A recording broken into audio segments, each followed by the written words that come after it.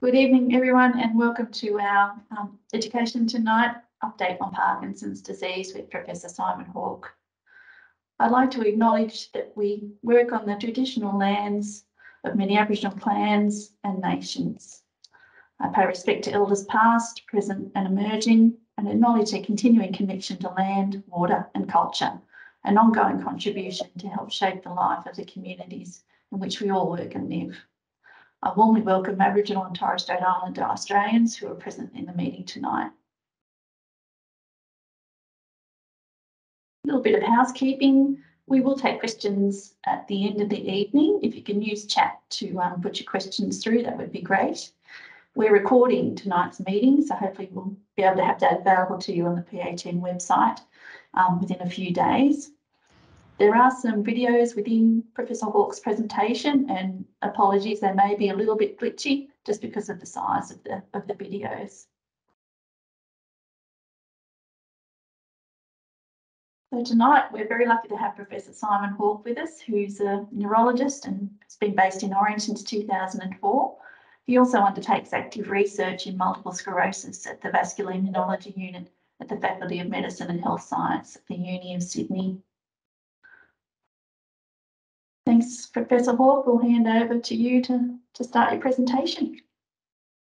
Great. Well, thanks very much, everyone, for coming along to hear about what's going on in Parkinson's disease. Overall, of course, it's a disease where there haven't been huge breakthroughs in the last few years. The main issue, of course, is can we have a drug which slows down the underlying disease? And unfortunately, that goes for all neurodegenerative diseases. So that's the big question mark for neurology, all brain diseases. Can we stop brain cells degenerating? Not as yet. Okay, could I have the first slide, please? We all know Parkinson's disease is common. Estimated that 100,000 Australians have it, 13,000 new cases each year. It's the second most common neurodegenerative disease. I would say I'd see it probably 2 new cases every month, that sort of, sometimes more. It's not that common in people below the age of 50. It's slowly progressive. I mentioned there's no cure, but it's a long-standing neurodegenerative disease. So if you're diagnosed with Parkinson's, it's a long journey for the patient and also for the health professionals looking after them. Next slide, please. And it's going to get more common. These are the demographics that I'm sure we all know, that from 1990, the most common age group was sort of in the 25 to 30 group, and then 2010, 45 to 50, and projected 2050, we're going to have a large number of elderly people, and that is going to create potentially an almost epidemic of neurodegenerative disease. Okay, next slide 2, please. It's a disease that does get more frequent as you get older, looking at the incidence. Just really this slide to make the point that it's unusual to make the diagnosis in the very elderly people, but it's not that uncommon for very elderly people to have some signs of Parkinson's. Next slide, please. And that the underlying pathophysiology of all these neurodegenerative diseases is misfolding protein, accumulating in neurons for reasons that we know something about, but not certainly everything about. And each different disease seems to have different proteins that are accumulated. The most feared and rapidly progressive, of course, is CJD with the prion protein. But we're finding out more important proteins all the time. So for instance, in frontotemporal dementia, there was a recent paper in Nature which showed that the fibrils that accumulate in the neurons are in fact a protein called TMEM106B, whereas previously we knew tau was accumulating, but we thought that TDP43 may be important. So this is a brand new protein. So there's stuff emerging for these diseases all the time, and a major effort is trying to develop drugs which stop these proteins from aggregating. Often it's not necessarily the amyloid, which is sort of the end product, but sometimes it's the intermediates, the oligomers, which are the more toxic and more neurotoxic and more relevant to the disease. With Parkinson's, of course, it's one of the synucleinopathies, similar to MSA and dementia with Lewy bodies. And the alpha-synuclein is a protein that even as recently as a few months ago, Vikram Khurana, who is one of the top neurobiologists and neurologists in Boston, who in fact is a University of Sydney graduate, I'd have to say. Brother's a neurosurgeon. He has published a paper in Cell, his group, showing that the alpha-synuclein has a role in something called P bodies, which I really don't know much about, but it's important for RNA degradation in the cell. Previously, it was thought mainly to be important in vesicular trafficking and fusion. So there's more basic biology, basically, to know all the time. And I certainly feel that unless we get to grips with the underlying detail of the biology, we're not, unfortunately, going to be able to find drugs which prevent its progression. Try the next slide, please. So there are a number of factors potentially relevant for Parkinson's. I've talked about protein aggregation. Clearly, there are some genetic factors, although most patients with Parkinson's disease have sporadic disease. The accumulation of the protein causes dysfunction of mitochondria, and there's secondary neuroinflammation. In terms of potential causes of Parkinson's disease, we know that there are links epidemiologically to pesticides, so perhaps we see more Parkinson's in the country, although having said that, I see plenty of patients in Sydney, but that's certainly been a risk factor. And I just thought I'd say a little bit about COVID-19, because you may know that there have been some cases of what seemed to be rather acute Parkinson's in individuals very soon after infection with COVID-19.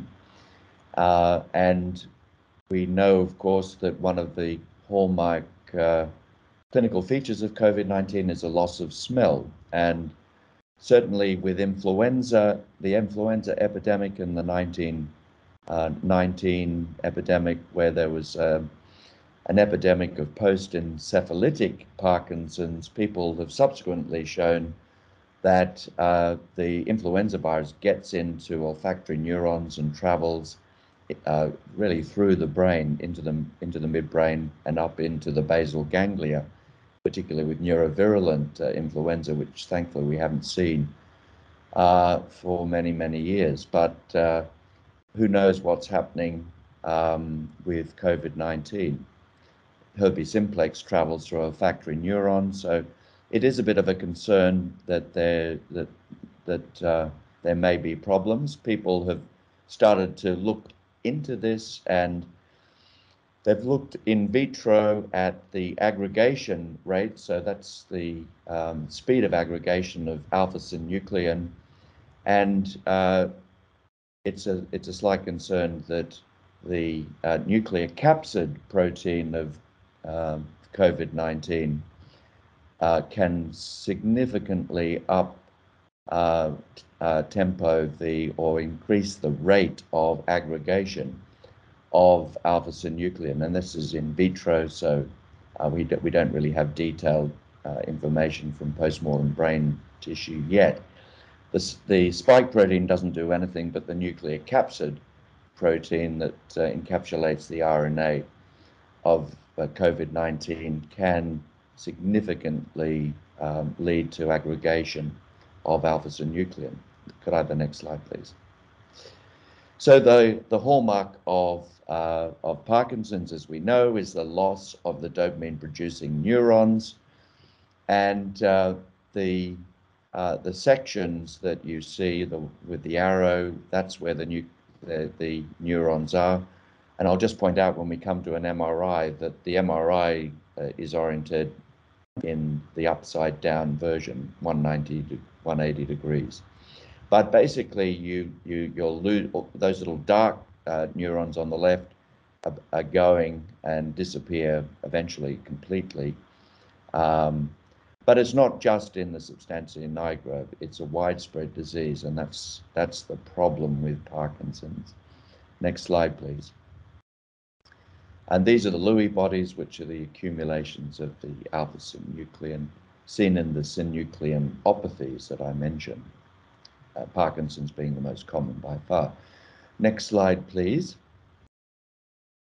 And then if we had the right reactors and we could produce the right isotopes, we could conjugate fluorine isotopes to dopamine, and we could actually do PET scans to show the dopaminergic neurons, and you can see the difference in the signal between the normal individual and the person with Parkinson's disease, which of course is often asymmetrical.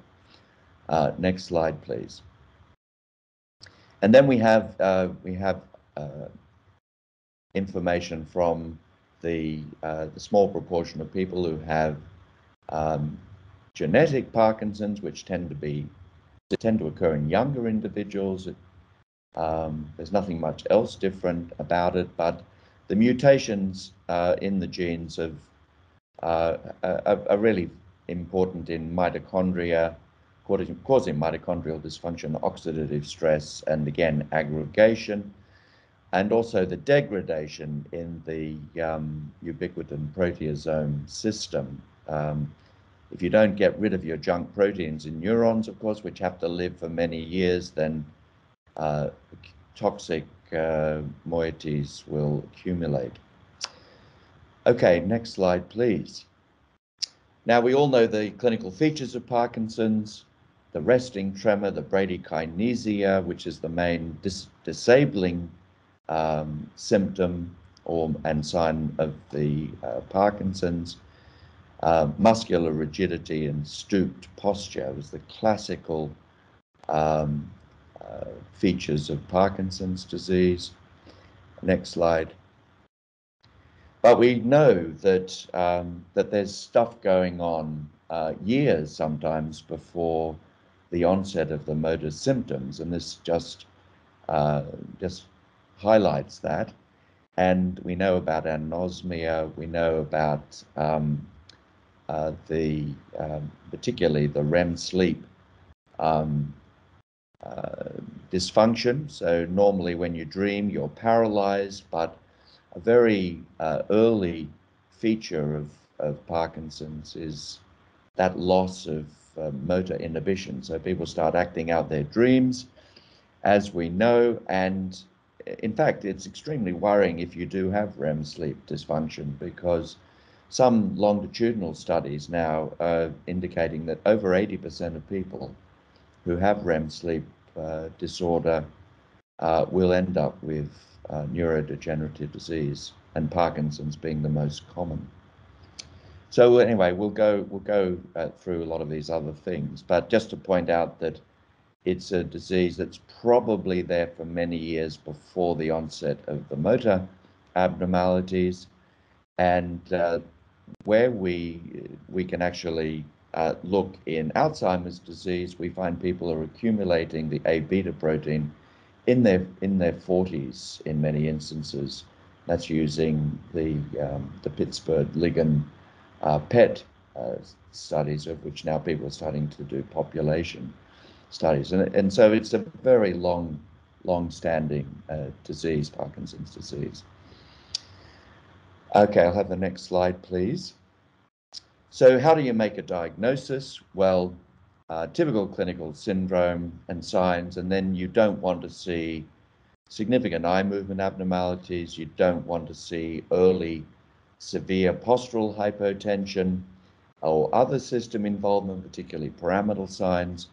You don't want to see early hallucinations in someone with Parkinsonism, and you don't want to see early cognitive impairment. You like to see a relatively normal brain MRI. There shouldn't be any current exposure to antipsychotics, but certainly we all know cases where people have been on antipsychotic medication. Clearly they're getting worse and worse, and you haven't made any changes to the treatment, and some of these people turn out to have Parkinson's. And you want to see a response to treatment.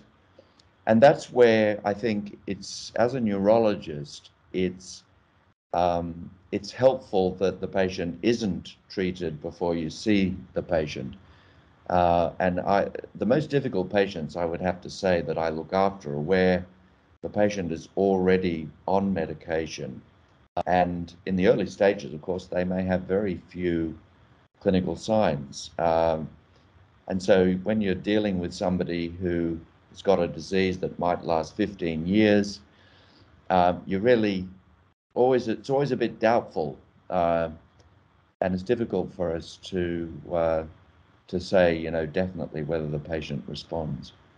Okay, so that's very important for our point of view. Next slide, please. Okay, we'll try this. This is a guy who has a rather subtle Parkinsonism. We have that. And I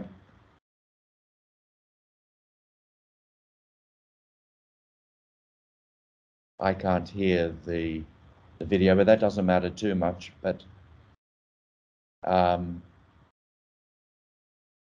what we'll see is that, and we may not see it so well, but he just has, when he gets slightly stressed, a subtle resting tremor of his right hand. Probably just, it's slowed up a lot on my screen. And I basically brought that tremor out by getting him to count backwards by threes or whatever. So anything that will increase anxiety will bring that tremor out. Then, of course, if he has a resting tremor, the classical patient, it may be on one side, but when they lift up their arms, it disappears. So that's why in the early stages, the tremor itself is not disabling, because it's not there when you actually use your hand. It's a resting tremor. So I think we might just move on to the next slide. When these apps came out to check the frequency of tremors, I did that with a whole lot of patients. And yeah, you can use your iPhone, just use a rubber band to put it on the back of the hand, and you can work out the tremors, usually around about just over 5 hertz, the resting tremor. And an essential tremor will generally be much faster. Could I have the next slide, please? This is another gentleman who, you'd run that. I'm not sure we're going to be able to see that well, but this man had bilateral resting tremor, and it often comes out when the patient walks. So you can see that, I mean, this guy is at this stage is playing hockey regularly, but you can see his turning with taking small steps. He's slightly stooped. He's not swinging his arms. And the tremor, because when you walk, your hands are very free is often seen, and we call that a release tremor. And he has typical untreated Parkinson's. Could I have the next slide, please? I'm sorry about the tremor. So here, if you look on the left of this MRI, and this is a T2 flare sequence, you will see that the central part of the brain looks like a little mouse with the nose and the two eyes and the ears. And going back to the actual sections of the patient's brain that I showed earlier, the dopaminergic neurons are in around that ear strip. And I think it's a bit disappointing that we haven't been able to better utilize MRI for making a diagnosis of Parkinson's, but in fact it isn't that sensitive or specific, the loss of the neurons in that area on MRI. So basically we do an MRI to make sure that the patient doesn't have hydrocephalus or have severe vascular disease, and that's really the main reason, and also for other particular features which I'll come to. So let's go to the next slide. And that really comes into the differential diagnosis. Essential tremor, which is a tremor of the outstretched hands. It's worse with use, which is completely the opposite from a Parkinson resting tremor. Drug-induced Parkinson's, so they're going to be on medication, which is relevant. And then I talked briefly earlier that some people who just get old have some features of Parkinson's, which doesn't necessarily mean Parkinson's disease. And other people can have vascular Parkinson's with lots of mini strokes, microvascular ischemic gliosis. And then you're always on the lookout for the atypical Parkinson syndromes, PSP, tauopathy, CBD. Similarly, they have their own features. PSP people often present with early falls. MSA will often have either a lot more ataxia if it's a cerebellar variant, or may have early autonomic dysfunction. And then dementia with Lewy bodies. Again, don't expect in the standard patient to have significant cognitive impairment with hallucinations early on in the disease course. Next slide, please. So here's this patient here. This again, I think will probably be too subtle, but so the previous patient just had a central tremor, which is a fine tremor. I don't know if you can see my hand moving there. I can demonstrate these. And then one thing about a central tremor is that a bit of a trick. It often then can, as time goes on, can become a flapping tremor. And these tremors don't really respond that well to treatment, and they slow down in frequency. So as you get older, the central tremor can become much coarser and slower. But sometimes patients with Parkinson's, as well as having a resting tremor, have a postural tremor, have a mixed phenotype. So it's a little more complicated, but you want to see responses to treatment. And then the next slide, sorry, the next video. Yeah, we won't see this gentleman. He's basically an elderly gentleman who just slowed up, not really having much tremor. And next slide, you'll see his MRI, and you see severe low density on the T1 image on the right, or in the periventricular region, a lot of atrophy, and on the T2 you see a lot of white matter ischemic gliosis. So and he's also had lacunar strokes. You can see one in the thalamus, got a lot of atrophy, as I said. So in fact, I did try him on levodopa treatment, and I think he did respond a bit, but not typical Parkinson's if you see that sort of scan. Next slide, please. And it's a shame we can't see this one, but this is someone who has PSP, early falls, supranuclear gaze paresis. So that's basically when you ask the patient to look up or down, they can't, but if you get them to fixate on a pen or something, you get someone to do it in front of you, and then you move their head voluntarily, get them to look at it, they can maintain fixation. So they can't do it voluntarily. PSP is uncommon, but it does turn up from time to time. Next slide, please. And typically you see midbrain atrophy, hummingbird sign. So right in the top of the midbrain, you get this sort of elongated beak due to atrophy,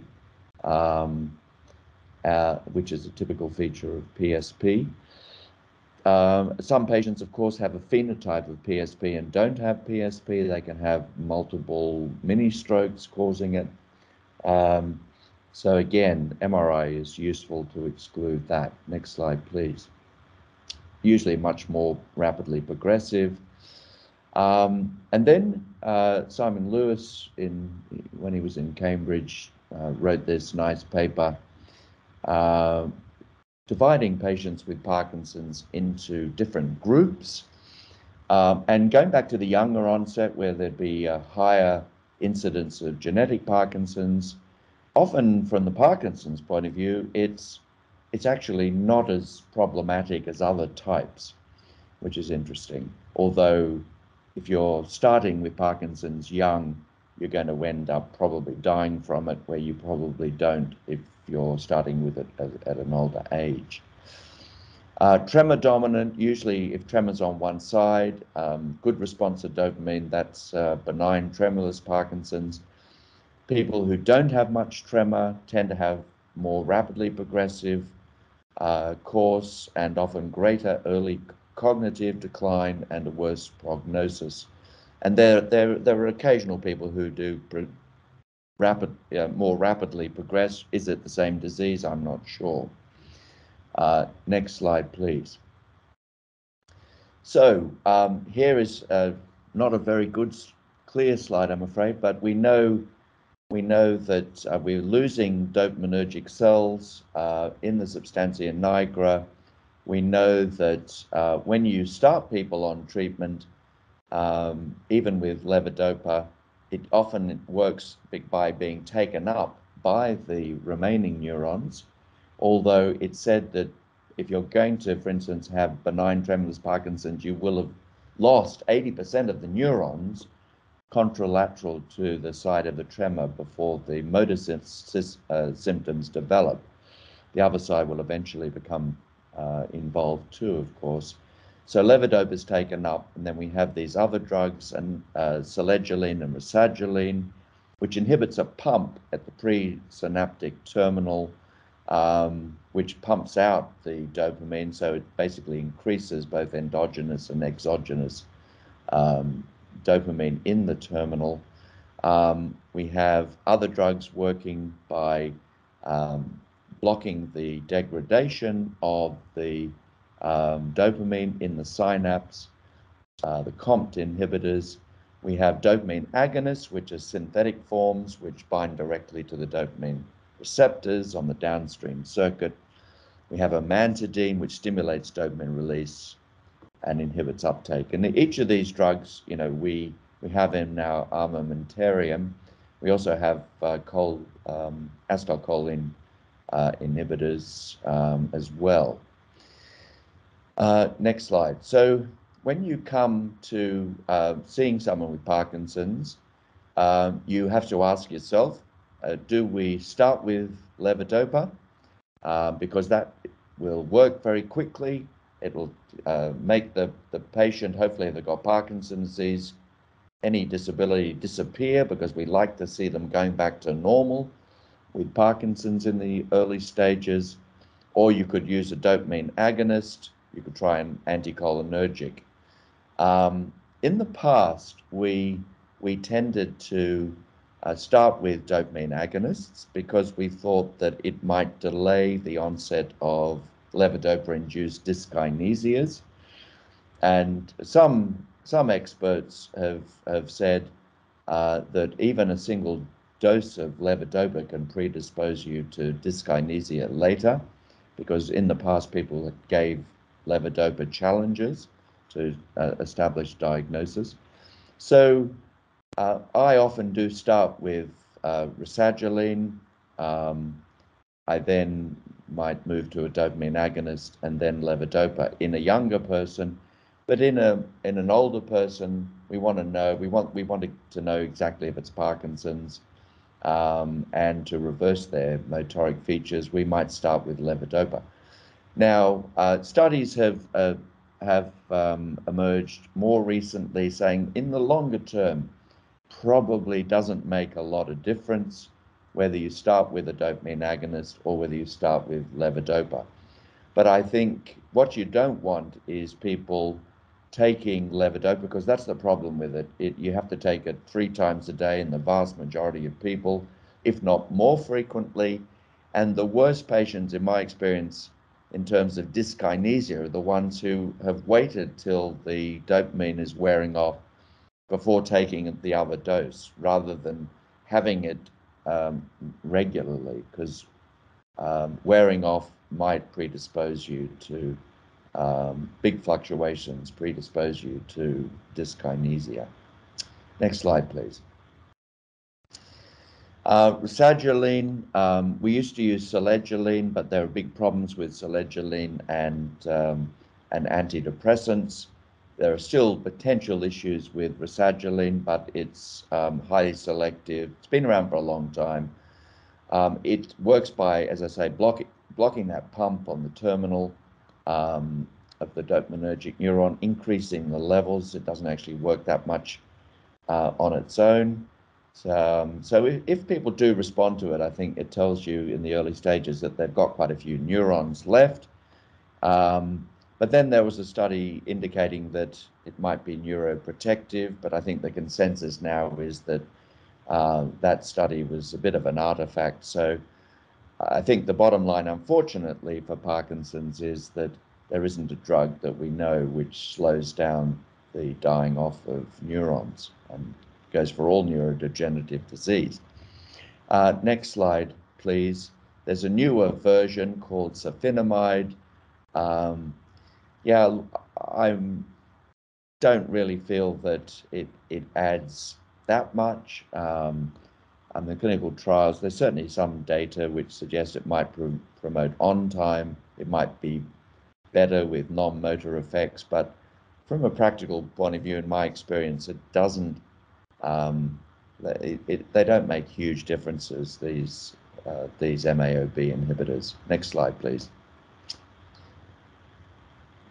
Dopamine agonists, in the past we used cabergoline, now we would tend to use rotigotine, the patch, or pramipexole.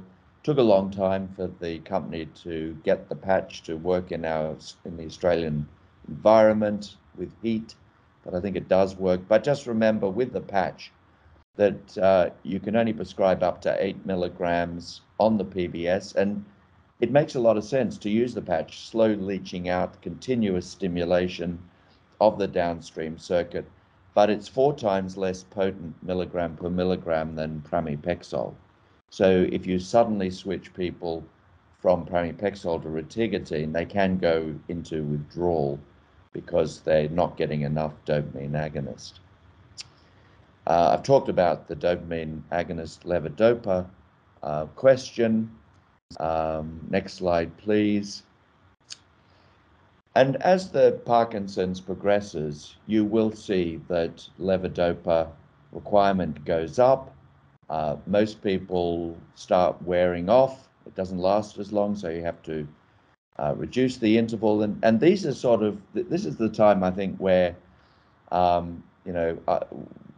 if you want to make adjustments to the patient, it's clear that things are waking off, I think just do that. I think having made the diagnosis, happy that the patient's got the disease. We're so busy at the moment, we need another 4 neurologists, I reckon. If it's clear that the patient's wearing off, reduce the interval If patients on levodopa, just standard Matterpar or Sinemet, try Sinemet CR if it's wearing off, because that might last longer, or Stalevo, which is entacapone added to Sinemet, basically. And that will tend to make the medication interval between each dose last longer. But at the end of the day, you often have to keep reducing the interval because of wearing off. And then there are the non-motor problems, which become more and more problematic. The postural instability, more cognitive decline. These are the sort of the problems that indicate that Parkinson's itself is a widespread disease eventually, not just related to the motor system, extrapyramidal system. Next slide, please. And yeah, depression is very common, anxiety is very common. A sense of smell, not usually an issue, but you always ask them. The sleep disturbance, which can antedate the onset by some years, not a good thing to have, as I mentioned. And yeah, Parkinson's disease is a great disease early on, but as we know, becomes more and more problematic as time goes on. Next slide, please. This is just an algorithm from therapeutic guidelines. I've sort of touched on this. You know, if you start off with levodopa, they're wearing off. You can try and increase the dose a little bit, but you generally have to switch to something which is a bit longer lasting, either long-acting Sinemet CR controlled release. Unfortunately, the Matterpar version doesn't work that well, the HBS, or Stalevo. It's a shame we don't have the add-on entacapone, because that's available in the UK, which means you can just add it as a single daily dose to whatever you've got the patient on, whether it be Matterpar or Sinemet. Yeah, you've got to reduce the interval. You can add in a dopamine agonist to try and reduce the fluctuations if you've got wearing off. If you've got dyskinesia, you can try and work out whether you think it's peak dose dyskinesia or end of dose or diphasic dyskinesia. If it's end of dose dyskinesia, which can tend to be more severe, you can reduce that by increasing the dose. You can generally do stuff to fiddle around with the medication in the sort of middle stage of the Parkinson's, and then things sort of just get worse and worse. Next slide. I'm sure people will have questions about all of this. Postural hypotension is a big issue. It becomes more and more problematic. And some patients at the end of the day just end up, you know, they can't stand up because they faint, and they end up wheelchair bound in very advanced patients. But you can do simple things like increase salt and water intake. In the UK, we used to suggest people put their heads of bed up on blocks. I don't think that's ever been subjected to a proper randomized control study. But we tend to use fludrocortisone, pyridostigmine, domperidone, and then midodrine now is easier to get than it used to be, and that often works quite well. Bladder symptoms, just the standard sort of stuff, and this doesn't have mirabegron, which we use as well. Constipation, as you know, just standard sort of things. One issue which is a big problem is psychosis. And of course, the antipsychotics tend to make the Parkinson's worse, but if you use low doses, it's a problem. It's less of a problem, and it can work in the early stages. But yeah, look, I can think of numbers of patients who psychosis, and we're not just talking about formed visual hallucinations, which usually worry the patient less than the family. But if we're talking about psychosis, it can be a big problem, and I'm very grateful to be able to get the input from old age psychiatrists, and but it's a difficult problem. It's a difficult problem for everyone. There are some new drugs which are not available in Australia, which may improve things, but they haven't. They've been in the pipeline. They haven't come in, so I'm not quite sure where they are with the TGA. Next slide, please.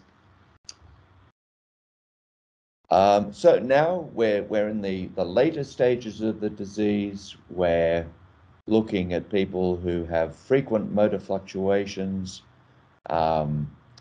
The medication doesn't seem to be working that well, so we can move to non oral agents, and the main ones we tend to use are apomorphine. Nothing to do with morphine. It's a very potent dopamine agonist that's been around for years, and it often helps to get the patient started with a self-injector, which can kick in 5 minutes and 5 to 10 minutes and lasts about an hour.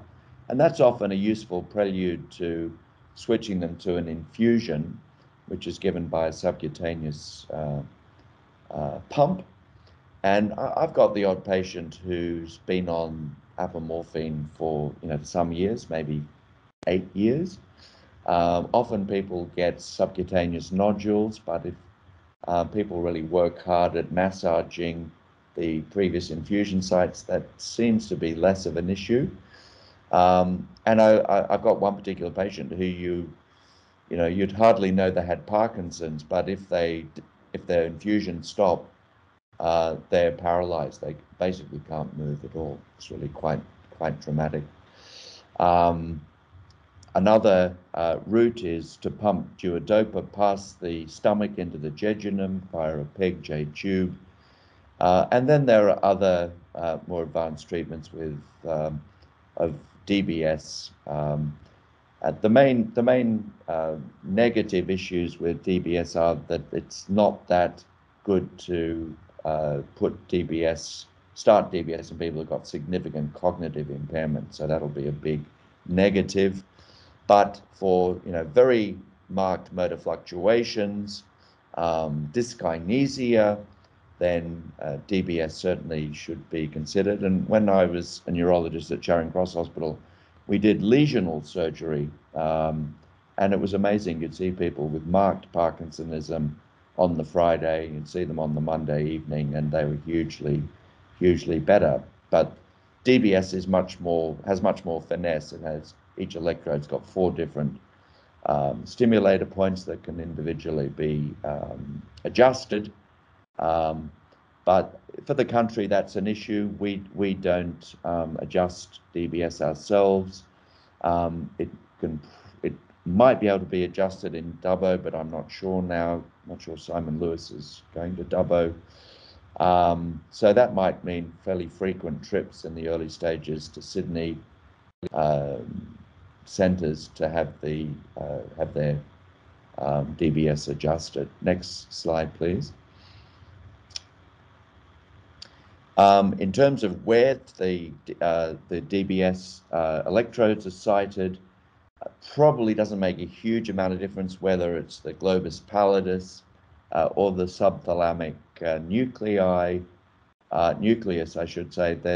There've been studies comparing now 2 different sites, and for a while people thought that STN stimulation might be better for dyskinesia, but I think now maybe that's the other way around, looking at very systematic reviews of the studies. So how does that work? Well, I think the basic philosophy is that the stimulation itself allows you to reduce the levodopa, and so that therefore reduces the tendency for dyskinesia. So you're not relying on levodopa to give the motor stimulus, and therefore you have less dyskinesia. Maybe there'll be advances in Parkinson's with treatment of dyskinesia that are more specific. Recently it's been shown that in Parkinson rats and in the macaque model of Parkinson's.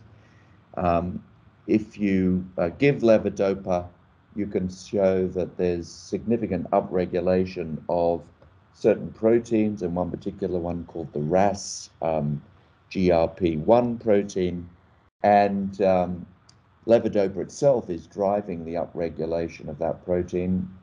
And then if you look conversely in knockout mice that don't express this protein, they have far less, or they don't get dyskinesia.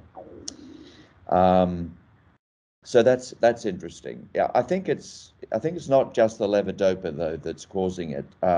It's the way you're giving the levodopa. And as I said, going back to my just clinical observation is that the patients with the severest dyskinesia are the ones who are not that rigorous in taking their medication early, and maybe we're not as rigorous enough in making certain they don't wear off. And there is data that's been around for years showing in the monkey models where you induce Parkinson's with MPTP, toxin, the dexamphetamine byproduct that showed up as Parkinson's in the States, in the West Coast, in the 60s, 70s. Those monkeys, if you give dopamine every hour from the onset, they get very little dyskinesia. So there's clearly some receptor supersensitivity that's relevant.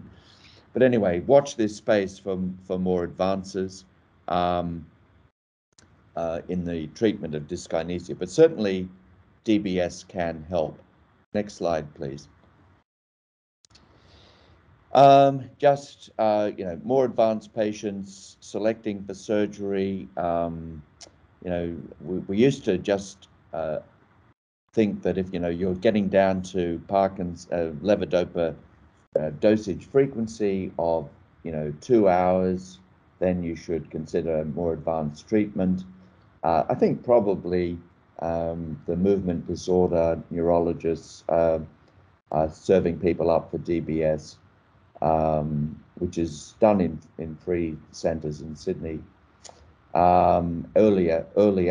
And certainly you see people have really good responses. Again, cognitive status is important, not too old, not with severe psychiatric symptoms, and you definitely want to have people who are responsive to levodopa.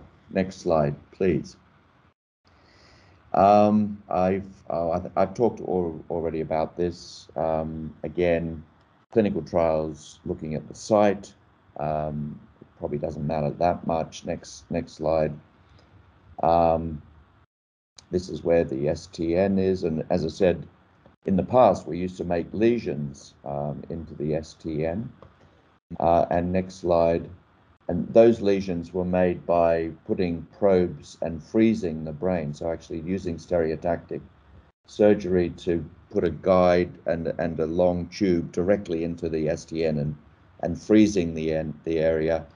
Now we've got this technique, and I'm not sure that's going to show that well, with this MR guided focused ultrasound, which is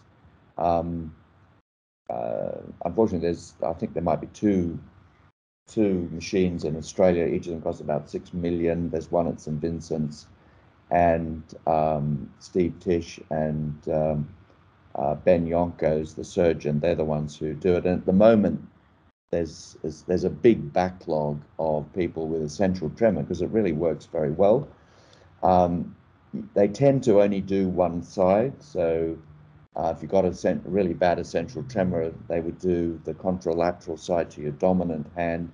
But the results can be really quite remarkable, and I think the follow-ups now are much longer than they used to be. So I think it tends to be a robust sort of treatment. But you can make the STN or the GPI lesion for Parkinson's in the same way that we used to, using standard lesional surgery in the 90s. And so this is non-invasive. So basically you have the patient wearing a special helmet which shines high frequency ultrasound in beams, and where you get the summation of the beams in one tiny little point. It's in 3 dimensions. It's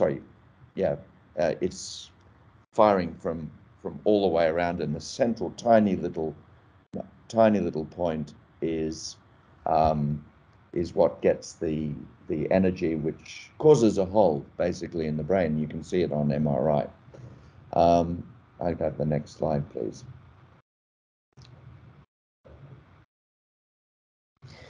So yeah, I mean, I think it's a funny disease, Parkinson's. If you go to North America, I've been to relatively recent American Academy of Neurology meetings just before COVID, you'd find that neurologists there would say dopamine agonists, far too dangerous drugs. Rasagiline, far too dangerous drug, only use levodopa.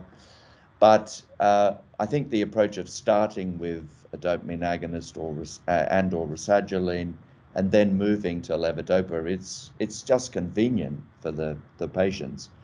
I didn't go into the potential issues, particularly with impulse control disorder that we know about. You've got to be really careful.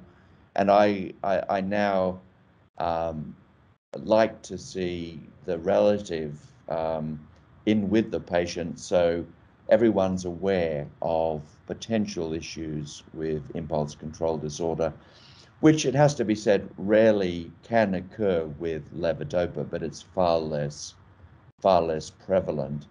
So starting with even stimulation with a dopamine agonist, then coming in with dopamine, is my sort of preferred approach, unless you've got someone who's older and you want to know quickly if they respond. Now, I should say that finally that not everyone you think has Parkinson's disease has it, and I don't think we need to be feeling too depressed about getting the diagnosis wrong. We know from the UK Parkinson's disease brain bank that you even experienced neurologists in the UK who, there might be one neurologist, well, when I was there, per 2 million people in the West Country. So they would only ever see people with neurodegenerative disease. So, and I mean, we have over 300 patients with Parkinson's. We see a lot of Parkinson's.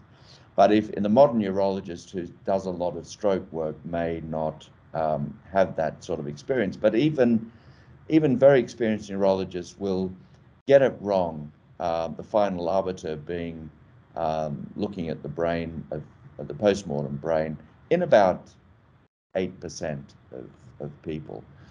And I always say to the patients that, hey, this is a bit funny, where we don't seem to be making changes in your treatment. And so you always ask yourself, do they really have Parkinson's disease? And of course, the patient that doesn't respond at all, that's a red flag. So that very likely means that they've got some other neurodegenerative disease. People with vascular Parkinson's don't usually respond that well because it's a much more complex pathophysiology. But yeah, if you're not making changes, then they may not have it. And then sometimes I will take people off dopamine, wean them off it. It's not a good idea to suddenly stop dopamine because they can really go quite rigid if they've got Parkinson's. So you wean them off it and you find they're no worse. Well, then you can turn around and say to the patient, look, I think we've got the diagnosis wrong. And you will get the diagnosis wrong. So I always say that to patients early on. We're going to start you off on treatment. We expect, because it looks like Parkinson's disease, that you'll respond to treatment. your symptoms will disappear, but then they will re-emerge. Over time, we will then have to make readjustments, and I call that rebalancing the system, to add in more treatment, to change the way we give it. And that's just the norm for Parkinson's. And then, of course, you know, in the early stages, you're very focused on the motor side, but as you know, then become the much more difficult issues such as dementia. And, you know, after 8 years, probably 80% of people have got cognitive impairment with Parkinson's.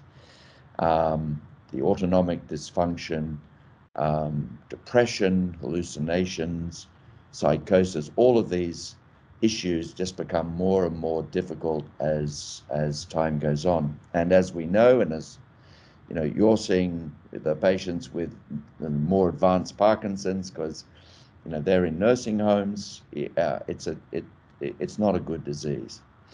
We really need, you know, loads of money thrown at research to try and work out, you know, what's the fundamental cause of these neurons dying off. And maybe it's going to come from one disease and then it'll be relevant to others. You know, I've been interested myself in research in antibodies to turn off neurodegeneration, which we showed really for the first time that it could work in prion disease. Certainly in rodents. Didn't work, unfortunately, at all in humans with CJD. That's been done since. But the antibody-mediated treatments for Alzheimer's, you probably know, are very controversial, and people are vehemently against them getting approval in Australia and in the US. And but you know, at the end of the day, yeah, we just need more and more research. It's a tough ask doing research on neurodegeneration, and that's why, you know, disease like MS has advanced hugely, because you know we have a much better idea what's going on in the disease, and you know we're now probably up to 15 different drugs that modulate the immune system. And hey, MS is not really a brain disease, it's a disease of the immune system. So that's how we can do something about it. With neurodegeneration, that's a primary neuronal degenerative disease. That's a big problem.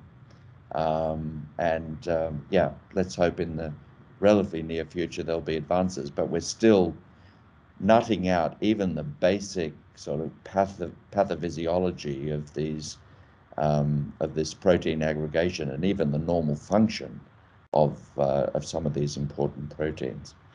So anyway, I've rambled on far too long, but I'd be delighted to take questions. If people would type their questions into the chat.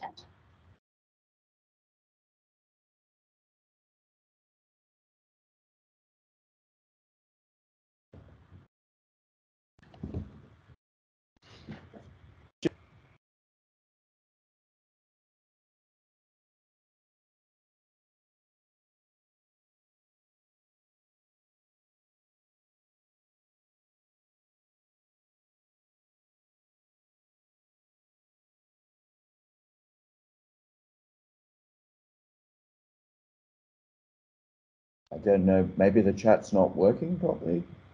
We do have a question through from Samantha. I can't see, so you'll have to then. Okay. You mentioned deep brain stimulation and Dubbo. Is this available in the region? No, we don't do brain surgery in regional Australia. And this is particularly sophisticated, specialized brain surgery. So very few neurosurgeons would be tooled up to do deep brain stimulation. And there's really only 3 centers in Sydney. I'm not sure if they do it in the John Hunter. Don't think they do in Canberra. Yeah, so it's, yeah, we don't do neurosurgery in the country. I think we should, but we don't. A question from Anthony. Is the Parkinson's associated with manganese, as in Groot Island, different in any way? The Parkinson's associated Groot Island. Sorry, Groot Island. Groot Island. I'm not sure. I know there are various syndromes in Guam, Parkinson dementia complex, but I don't know about Groot Island, I'm afraid. I'd have to look that up. Another question, is vertigo a common feature of Parkinson's or cinnamon? No, so vertigo, probably if you see someone who, doesn't seem to be responding that well and they have falls and they talk about dizziness, you think of PSP. Vertigo itself, obviously vertigo is quite a common symptom generally, but it's not usually a feature of Parkinson's. And usually the autonomic dysfunction with postural hypotension, which can cause dizziness, it's amazing how, because it starts quite slowly and creeps up on the patient, people can be walking around with systolic blood pressure standing of 70, and you ask them, do you feel dizzy? And they say no. But that can affect cognition, can generally affect balance. But true vertigo itself is not a common feature. I wouldn't think of that being a feature at all of Parkinson's. Could have more than one thing, of course. Question from Natalia. Is there evidence of the development of Parkinson's from long-term use of antipsychotic medications, as opposed to it masking symptoms of Parkinsonian symptoms? No, I don't think that long-term use is associated with the development of Parkinson's.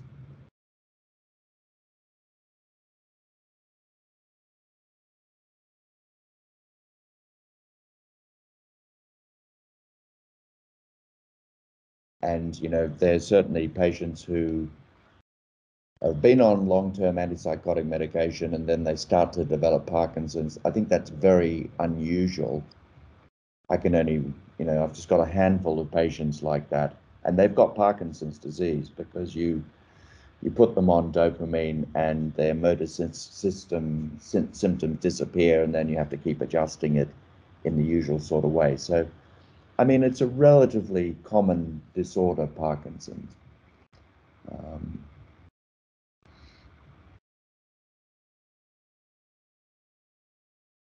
There's no other questions tonight. If you could take a moment before, we do have one more question from Linda.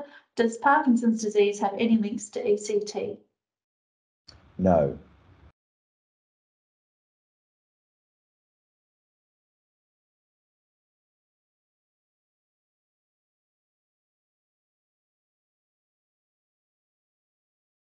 So there's no other questions. There's a QR code on your screen. If you could take a second to complete an evaluation, we'd really appreciate your feedback. There's also a link in the chat if you wanted to go directly to the survey using that link. Thank you so much, Professor Hawke, for your time and for a great presentation tonight.